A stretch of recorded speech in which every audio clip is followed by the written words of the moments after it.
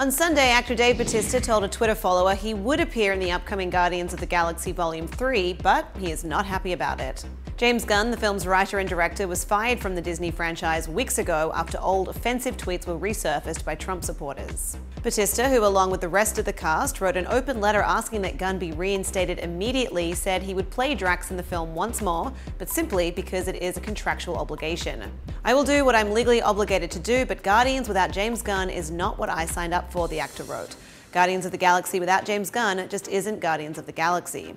In the same post, he took a jab at Disney, writing, "It's also pretty nauseating to work for someone who'd empower a smear campaign by fascist #cybernazis. That's just how I feel." While all of the main cast has commented on the situation, Bautista has been the most vocal about his disgust, sharing numerous tweets on the matter, as well as signing the open letter that co-star Chris Pratt posted on his Instagram feed. After Disney announced Gunn would not be back for the Marvel film, the writer and director of the first two installments said he accepted their decision.